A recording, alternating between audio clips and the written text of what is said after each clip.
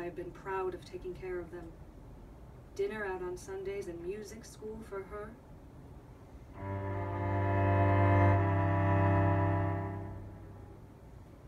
And now they whisper, they hide. They stay out of my room all the time. While I hear them talking amongst themselves, leaving me aside, asking and answering possibilities to find. Hey, Dad. Now what will happen? Hey, Dad, now how are you going to live? I have been a clerk on this 9-to-5 job shit only to pay the debts that your gambling life drags us in. In 5 years from now, I will be able to stop, I said some 10 years ago, but I know that if 5 more years would pass, I would not be able to kick my boss's ass.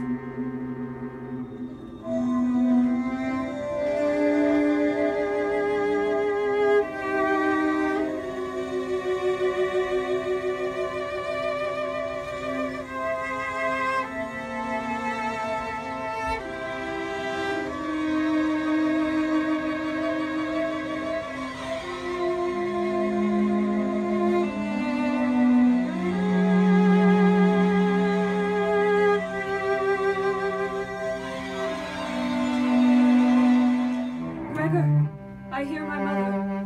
Gregor, let me see my son, she cries. You will vomit, Sarah warns. He is not the son you used to see. Now he's a rotten, awful mass of charred flesh and grief.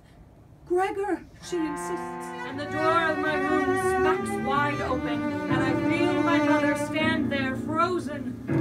Mom, I try to shout. It's me, Gregor. There is no sound. And similar as to when my sister comes, I feel my mother nauseated by me as the minutes pass. Is it the smell? The putrid charcoal smell of my rotten flesh? I understand. It must not be easy to see me like this. And without even talking to me while the boom of the door closes behind them, I am left alone, soaked in my fucking pee.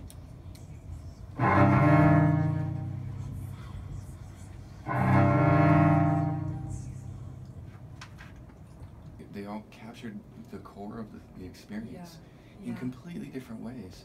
These metronomic chords band that you had going, it felt very New York, and I said, well, this is a New York story. You take two ideas, two images that are very far apart and that you wouldn't normally associate, and when you put them together, that the distance that they come from, and then when you set them side by side and they resonate, makes something powerful. I was going for an emphasis of the cacophony of the situation and the inconsistencies. You're in a hospital, you get kids whispering, and then you have all these horrible thoughts of this person has been turned into a monster, but at the same time emphasize I think, but anyway, I don't know if anybody else, the metaphor of it, like it's just an ordinary situation. This happens to everybody in some way, and so that's just the plaintive cello sound. But when you have all that going on, the voice has to rise above it.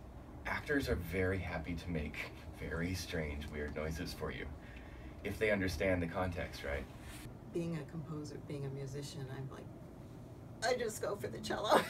Right. And I sort of didn't think about what possibilities there might be. So I guess that's what I would do differently. Of the one note, the crescendo and decrescendo of the one note, like each one of them, it was like, that's a beautiful vocabulary that I could see taking into the whole piece as the sort of scaffolding of the musical language. It's great to see it exploded 6 different ways. Each one did feel really different, and then how we talked to each other or didn't, or if we were together or not, and really trying to figure that out.